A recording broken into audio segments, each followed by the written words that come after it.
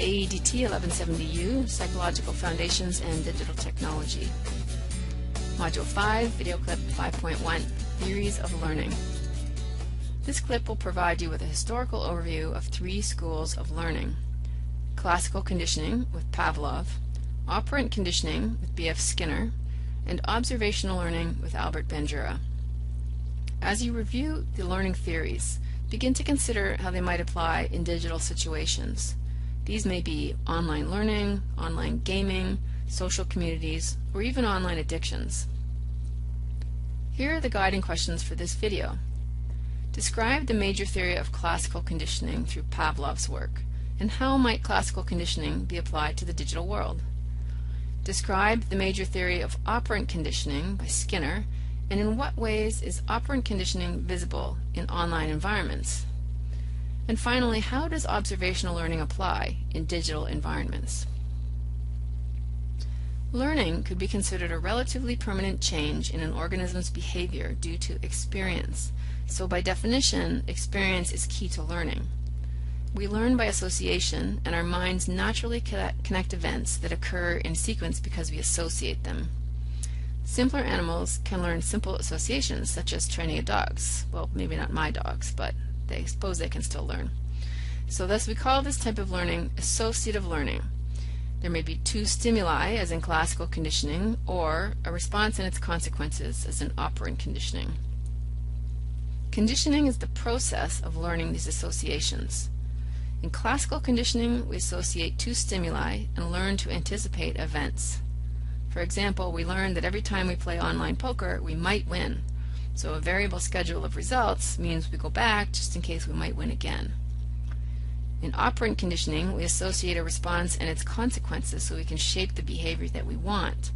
For example, texting a friend usually has as a positive consequence that you receive a text in return as your social reward. So this means we learn that texting is a positive experience. And finally, observational learning is when we learn from others' experiences and examples. There is evidence to show that some behavior, including violent behavior, increases as a result of watching certain violent video games.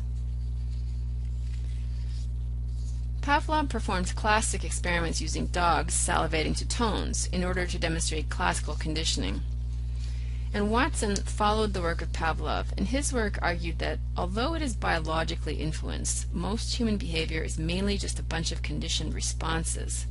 So his work influenced psychology for really the first half of the 20th century and focused on behaviorism. Both Pavlov and Watson did not like the idea of mental concepts such as consciousness, awareness. They believed that the basic laws of learning were the same for all animals, whether dogs or humans. Do you agree? Those of you who are dog owners may or may not agree. Let's take a more detailed look at classical conditioning. What Pavlov did was he paired various neutral stimuli, such as a bell tone, with food in the mouth to see if the dog would begin salivating to the neutral stimulus alone. And after several times of placing food in the mouth with a bell tone, the dog began salivating to just the tone alone. Can you think of some examples where this would apply in the digital world? Here are some terms to remember. The unconditioned response would be the salivating in response of food in the mouth, which happens automatically without any learning. And the unconditioned stimulus would be the food in the mouth that triggers salivation. After learning occurs, we have a conditioned response, which means that the salivation is triggered by the bell tone, and the conditioned stimulus is the actual bell tone that used to be irrelevant to the animal but now causes a conditioned response.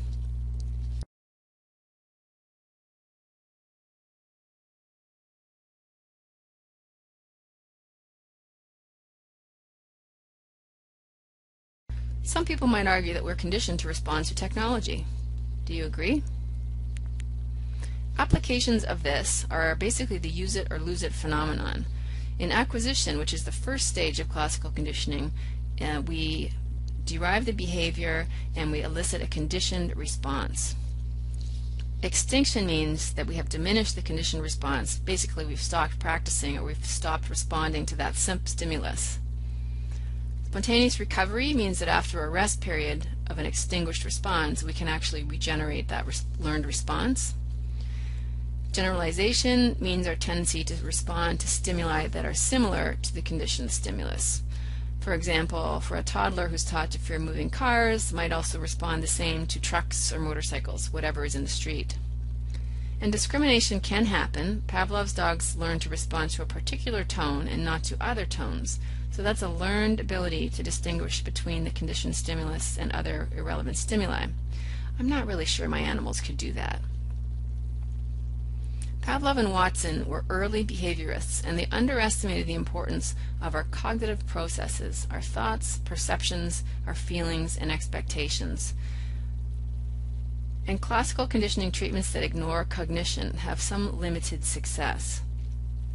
We now know that an animal's capacity to learn is constrained by its biology, and there is a definite difference between pigeons and people. Some practical applications of classical conditioning might be where a drug counselor advises an addict to steer clear of settings that are associated with previous drug use, or using an aversive and negative experience related to using that can reverse people's positive associations with it. Let's move on to operant conditioning with B.F. Skinner. Skinner designed an operant chamber called the Skinner box, where basically he chained a rat to shape its behavior and press a lever to get a food reward. He called this learning process shaping, where reinforcers such as food gradually guide the actions that you want towards a desired behavior. And if you've ever tried to train your animals, you know what this is. The trainer builds on the organism's pre-existing naturally occurring behaviors, such as eating. In online shopping, for example, or online gaming, we are progressively rewarded for continuing to play or buy with points or other rewards. Some of the principles of reinforcement in operant conditioning are as follows. The positive reinforcer is the reward that strengthens the frequency of the behavior. The negative reinforcer means we're removing something negative in order to strengthen the desired behavior. A primary reinforcer is something like food that meets a biological need. And a secondary reinforcer is something that gains its power through its association that we learn with the primary reinforcer. Continuous reinforcement means we're rewarded every time it occurs, such as a video game when we get points. And partial or intermittent is a desired response that increases greater persistence and resistance to extinction in the long run.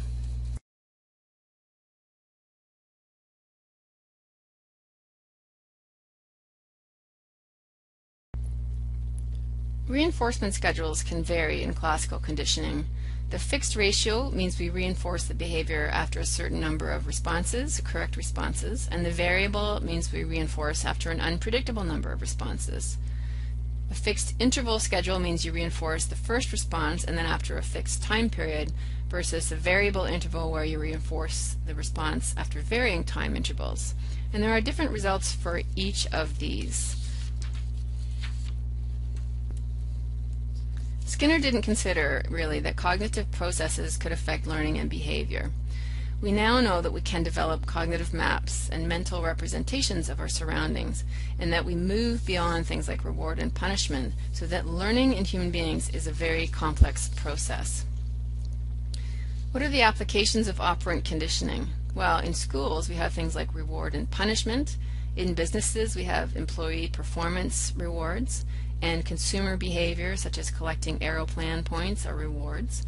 And also in drug use and abuse, rewards and punishment are a factor in treatment of that. Skinner's belief that a good education needs immediate rewards might be evident in any kind of web-based learning where we can get immediate feedback for correct responses. Finally, let's move on to observational learning. This is an important one given our world of social media. Bandura was a pioneer in social learning and observational learning. He did a famous Bobo doll experiment that showed that kids would learn to be violent with a doll after witnessing an aggressive outburst. He also said that antisocial models have antisocial effects.